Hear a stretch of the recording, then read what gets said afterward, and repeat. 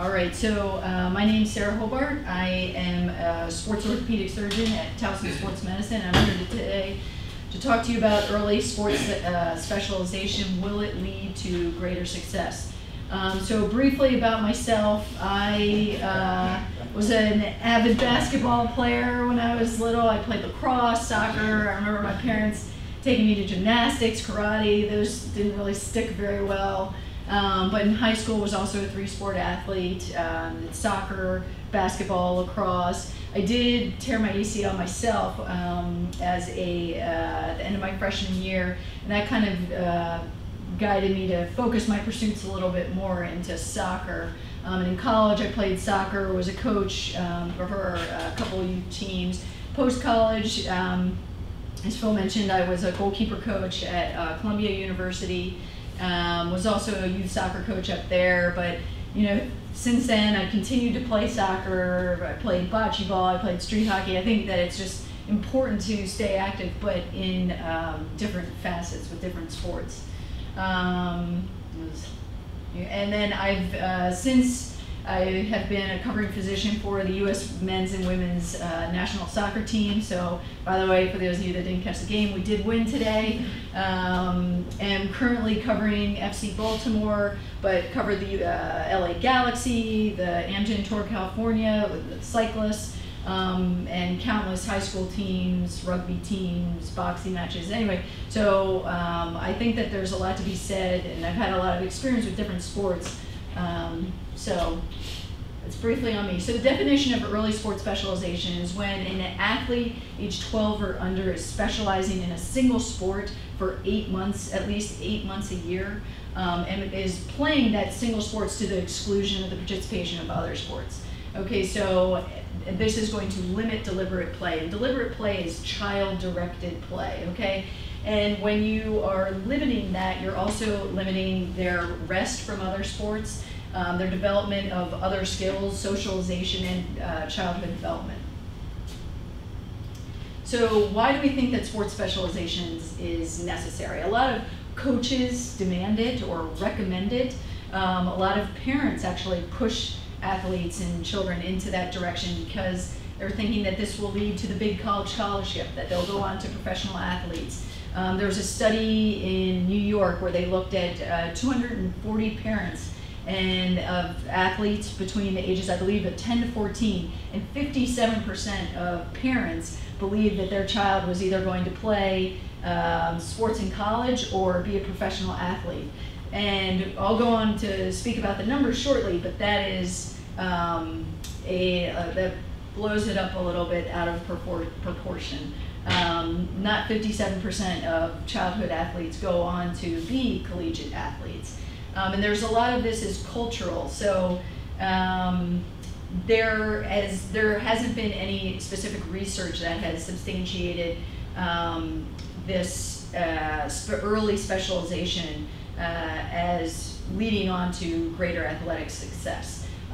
There are studies that have looked at the 10,000 hour rule in order to become a master at something, and this is all based on research from elite musicians. So this isn't based on athletics specifically. And a lot of why do we think we need sports specialization is necessary because there is recruiting and ranking in these athletes in middle school and high school. So it's kind of ingrained in us culturally. Another thing is when there was a lot of success in the Eastern European countries in the Olympics, when they had coaches come over to the United States, a lot of that was adapted in the United States as well with this early sports specialization, this intense year-round training principles. They brought a lot of that as well. So the benefits of multi-sport participation, and Kelly touched on this as well, is that we're talking about applying different stresses to our growth plates. Talking about getting balanced athleticism and fuller neuromuscular development, especially in these younger athletes that are 12 and under. And then you're going to build on the intangibles that you can get from being a part of multiple different teams. So team building, time management, lifetime fitness and health, as well as building lifelong friendships. as I spoke about briefly before, the goals of early sports specializations, a lot of not only parents and coaches, but athletes as well are looking for those college scholarships, are looking to go to the Olympics and be professional athletes. So when we're talking about percentage of high school athletes competing at the NCAA Division I level, when we're looking at on the men's side, out of all of the athletes in high school, only 7% of men's baseball go on to compete in college, and only 2.1% of those high school baseball athletes go on to play Division I.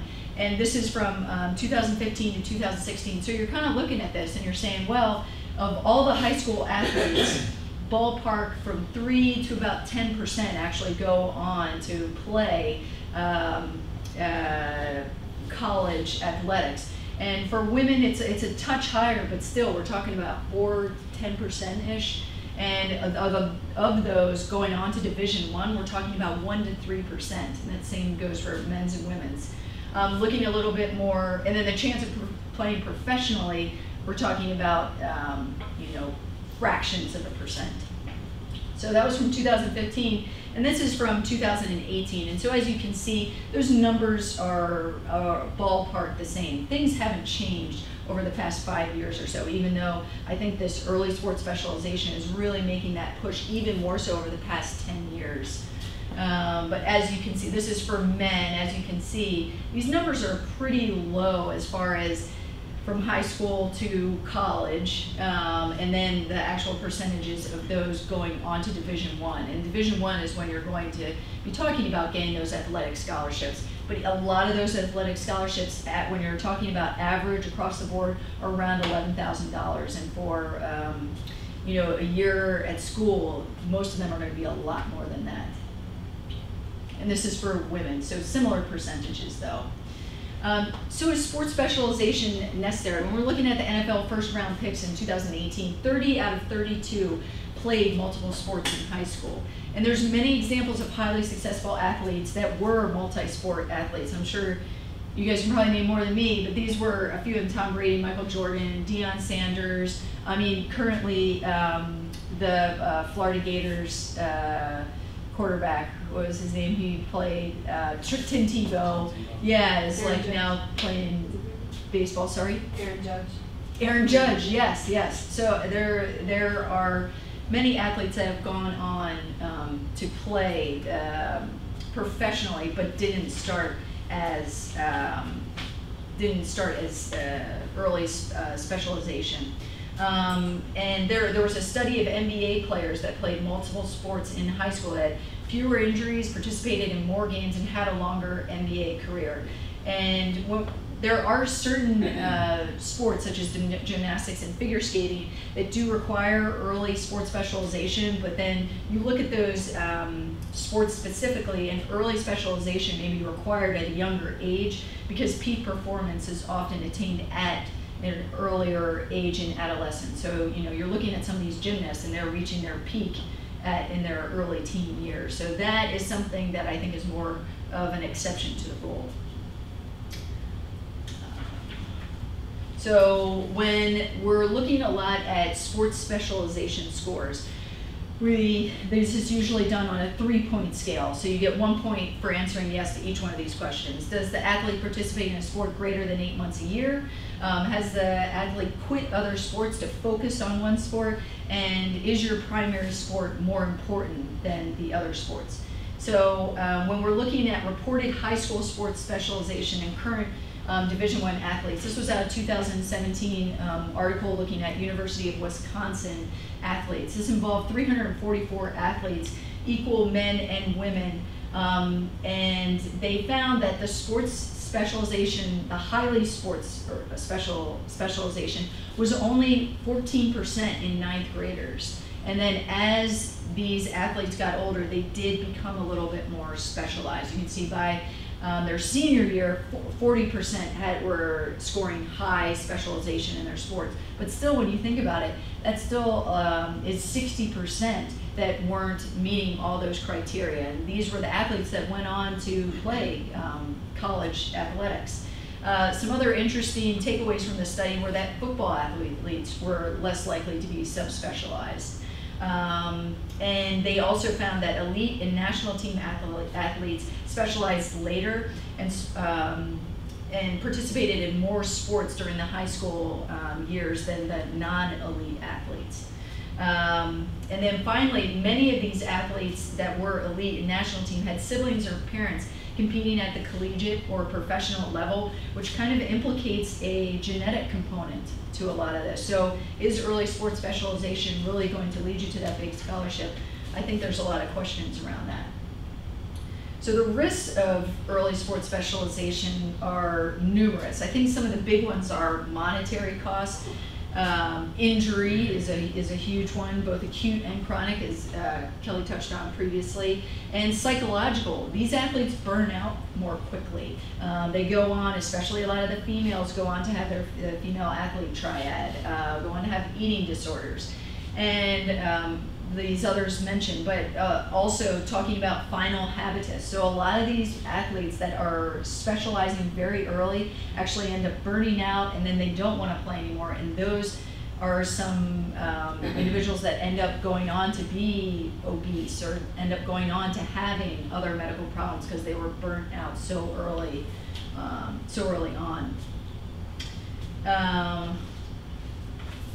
And so I was just talking briefly about the cost. The youth sports market in 2017 was nearly $20 billion, and it's expected to double in the next 4 years. So there are just tons of money being poured into this early specialization.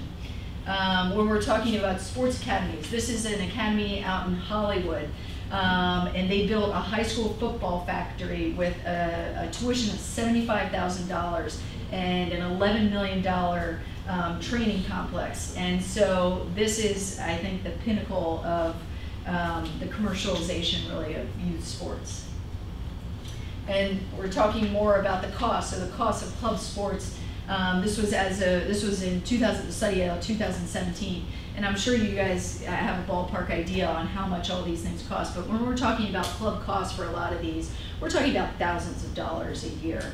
And this is not even including a lot of travel and hotels. So it's a lot of money to specialize, and then what's the benefit of it in the end. So talking about the injuries that a lot of these kids have, especially when we're talking about the younger ones, the ones 12 and below. So these are the ones that have open growth plates. A lot of these growth plates don't close. For women, a lot of them in the lower extremities are around the age of 13, 14, and a lot of them males are probably around 15 or 16. So these are when these athletes are going to be susceptible before their growth plates close. And they can go on to have ligamentous injuries, which they're more susceptible to. Avulsion fractures, when their growth plates are open, some of the ligaments can actually pull off some of the ends of the bone, as well as having cartilage or chondral issues as well. You know, athletes can go on to have arthritis when they're having these same impact and repetitive movements, as well as OCDs. You talk about the etiology of OCD, osteochondritis dissecans. A lot of people say it's idiopathic, but a lot of people say that there's some research that supports that this can be traumatic in nature as well. This was a study looking at the risk of injury and the months per year that these athletes were playing. This was athletes between the ages of 7 and 18. They looked at over 200 athletes, and they basically found that your risk of having a history of an injury is going to be greater the more months you participate per year. These are some sport-specific injuries that you can have chronically. When we're talking about baseball, I know Kelly spoke briefly about little leaguer shoulder, OCD of the elbow. These are why it's important to have things like pitch counts, especially in the young guys. In gymnastics, you can get spinal stress fractures. You can get gymnast wrist, where you actually end up closing your growth plates early in your wrist. And then that can go on to chronic deformities of your hand and of your wrist. These are just many, there's many more examples. When we're talking about injury to growth plate centers, The foot is a common area along the calcaneal growth plate, so along the heel, and then some of the bones in your foot can actually go on to have this, what we call avascular necrosis. The bone can actually die, or there can be a inflammation, or what we call an apophysitis of these growth plates when you're repetitively using them, repetitively straining them. This is just an image, x-ray of a little leaguer's shoulder. And so, let's see if I can get a, okay. So this is the growth plate right here. And basically there was such severe injury to this growth plate that it ended up forming this callus. So all this extra bone, and this kid is going to be at an increased risk of this growth plate closing. And this kid was 11 years old. Physeal injuries, meaning growth plate injuries, account for about 15% of all pediatric sports injuries. So it's something that is extremely prominent. This was when I was talking about the gymnast wrist. So as you can see on this side, there is disruption of the growth plate. This is what the normal side looks like. And so it went on to early closure. And what happens is the other bone, your ulna, actually kept growing because it wasn't injured. And then you end up having impaction over this area. And it can lead to long-term problems. You know, as an orthopedist, I would see that and I'd say, that probably needs surgery in order to shorten the other bone. So there are definitely long-term ramifications. This is an example of stress fracture on the right. This is a CT scan. So we're looking at a normal vertebrae on the top here, and then right here is a line where there is the stress fracture. We're talking about Schmorl's node. So sometimes you can have such repetitive injury to your back, it actually ends up herniating your disc here into the vertebrae. Sorry? Oh, is it? I thought it was. As I was talking about bony avulsion fractures, this is examples of a growth plate actually getting pulled off by a muscle here, the AIIS, or of the ischial tuberosity. So this is the hamstring actually pulling that growth plate off. And these can, again, lead to long-term issues, especially if they're not caught early.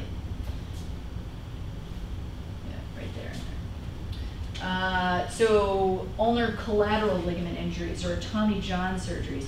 So Dr. James Andrews out of Alabama, he's the one that's done, he's one of the most famous, I'd say, sports orthopedic surgeons. He's noted that there is an increase in these young athletes, age 15 and younger, these kids basically needing Tommy John surgery. And everyone says, oh, Tommy John surgery, you know, people do well after that. You know, there's data that says only 50 to 60% return to the level that they were at before. Yet, I remember in my residency, I'm working with pediatric orthopedists, and there's just this misconception that Tommy John is a great surgery. There were parents coming in requesting that their kid get Tommy John surgery, which is it's crazy when their kid didn't even have an injury, because they have this idea, there's this incorrect notion that kids' arms get stronger with Tommy John surgery. I met Tommy John, and he certainly isn't pitching anymore. I mean, he's had so many revisions. And you know, yeah, he came back for a little while, but I think that we need to look a little bit deeper. This is talking about OCD, that osteochondritis dissecans. This can happen in the knee, this can happen in the ankle, in the elbow, and a lot of times this can be precipitated by some sort of trauma. So as I talk about the consequences of burning out or of stopping the activity eventually, this can lead to things like childhood obesity. This can lead to depression, and it can lead to not a full neuromuscular development. So these are all reasons in order to not go on to early sports specialization. So some general recommendations, just kind of closing up, is that a general guideline is that children should not participate in a single sport more hours per week than their age. And if they do participate more than their age, they should be monitored for indicators of burnout, overuse injuries, and decrements in performance secondary to this overtraining. Children should also have 1 day off a week from organized sport and be able to have that deliberate play. Children should also have 2 to 3 months per year off from a single sport when we talk about that 8-month cutoff. Children shouldn't participate in multiple sports or teams during the same season. I know there is definitely overlap, and I think that it's okay when we're talking about older athletes doing multiple sports at the same time, because I do think multiple sports does have a lot of benefits, but I think when they are younger, there is some benefit to having that deliberate play in addition to limiting the number of organized sports they have. And not specializing until high school. I just read an article about Alex Morgan. She's one of the stars of the U.S. women's national soccer team. There was an article in Time magazine, and it talked about how she didn't specialize in soccer until she was 14.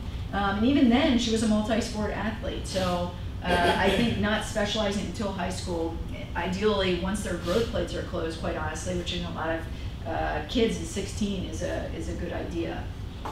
And then all youth can benefit from this integrative neuromuscular training, and with multi-sport athletes, you can improve your strength deficits and flexibility.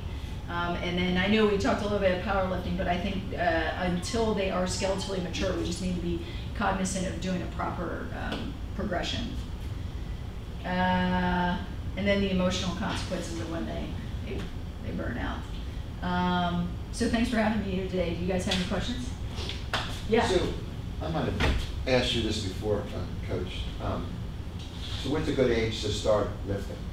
Not powerlifting, just introducing weights and stuff. Yeah. I think once you reach high school, to be honest, is a good time to start introducing weights. Is that 14, 15? Yeah, around 14. 13's too young? I think that if you're talking about light weights, low reps, I think that's okay. And as long as you're doing it in a supervised fashion, I think it's okay. But I see a lot of kids who just go to the weight room or the gym by themselves with very limited supervision, and I think that really sets up for injury. And so when you have someone kind of teaching you how to do proper technique, then yeah, I think it's okay. But you don't want to overload those growth plates too much. Because I remember reading this article about the Midwest, Nebraska, and Iowa. Like one way Iowa had a great wrestling team, Nebraska had this, and they always say farm fed, because they would get up, they weren't lifting weights, but they were doing chores, like lifting weights. And these guys were like this huge monster guys that they were in their own state. Yeah. So.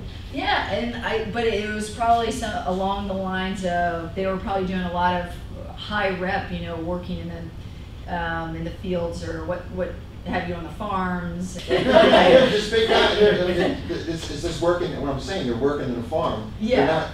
They're not, they're lifting. Hey, that's lifting weights. Or lifting whatever. But it's something where they're not trying to like max out on things, and so I think that that's probably a lot healthier than say going to the gym to try to max out your power lift or your. I'm just curious about my son and how. I'm sorry. I do want to mention that the strength conditioning camp that we held here at Calvert Hall this week was designed for girls and boys ages 8 to 14. And in exercise science, there is biological age and there is training age. A biological age is the age that you are from the day you were born. A training age is your actual experience in training. So all the workouts that we design for kids in late elementary school to middle school are age appropriate, both biologically and in training age.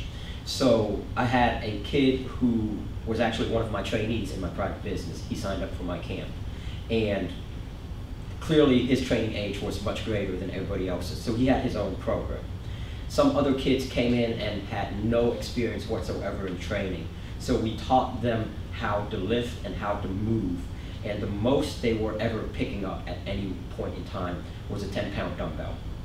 So if we are teaching little kids to lift with 5-pound weights, 10-pound weights, I don't really see a problem with that, provided that they are doing it under qualified supervision and that they're not just going into the gym doing their own thing like adults would do, obviously. So hope that answers your question right there.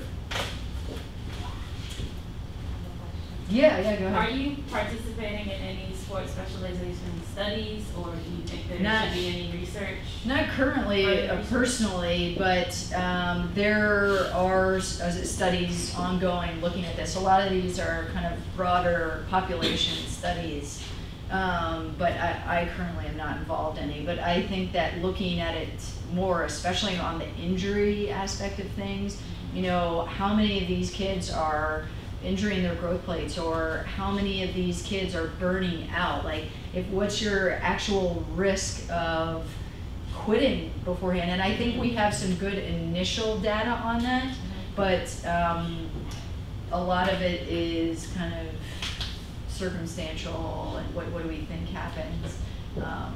So there hasn't been, or there's like more of a need for looking at people that had burned out? Yeah, so a lot of the studies that looked at this, and I can actually show you a good summary of this. It looks at these elite versus non-elite athletes, but it's very small numbers, and saying what was the difference between these elite athletes and these non-elite athletes. And a lot of these studies, but it's looking usually at 20 people.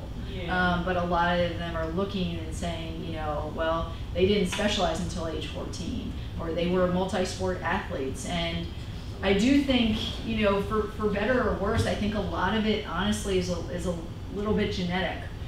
So, you know, not that training and practicing isn't going to get you better and isn't going to put you at a next level. But at some point, you know, just by sheer numbers, we're looking at 1 to 3% of high school athletes going on to play, you know, Division I, and a fraction of that going on to professional sports. You know, that you have to have something a little bit special, Yeah. you know, besides in addition to a hard work ethic and, you know, practicing and all of that. So. And most of the research, who's doing it? Who's conducting it? A lot of these studies that I was looking at was looking at major universities or hospitals, but then a lot of the studies that I'm talking about, when I'm saying they're looking at elite, non-elite athletes, are actually European, looking at studies in like Belgium, Russia, Germany. So it's kind of all over the map. Yeah. Yeah. Do you have advice on how to intervene? So like as a medical professional, athletic trainer, but also coaches, if you see kids that are on your team that are clearly getting burnt out, or like I know kids that they'll go to practice and then they'll go to the club practice. Soccer practice at the high school, club practice at night. Yeah. Like how do you talk to these? Well, I think assessing like where is that motivation coming from. So there are studies that say when the influence that a coach has on players and influence that parents have on players. And so a lot of people that burn out have that kind of pressure coming from above. And so, you know, are they going to high school practice and club practice for the love of the game? Or are they doing it more because they're being a little bit pressured from outside? And it can be very subtle. So I think first establishing is where is their motivation coming from would be my first step, kind of taking them aside, you know, so are you enjoying this, or is this too much? You know, especially in high school, I feel like a lot of kids are a little bit more pressured into that, and you know, they may want to go have their own, you know, deliberate play with their friends and stuff. I think socialization, because when you think about it, how many of these people are going to go on to play college sports? And you know, I playing. want that study to go out to every, like, all parents that I work with, or whatever Yeah. that snapshot was. Of, Oh, like, the numbers, percentage, the fraction of percentage, yeah, that goes out. yeah. So, and it was like I said, when they were looking at Don't athletes. speak to my parents. Yeah, with that study out of New York, 57% of parents were like, "Yeah, my kid's going to go on to play college," or, but when the actual numbers are probably closer to like 3 to 7%. Yeah, exactly. So, and then you're looking at college scholarships, like I said, that's going to be paying for maybe a fraction. You know, so what are our motivation there? Yeah. But good question. You know. Anything else?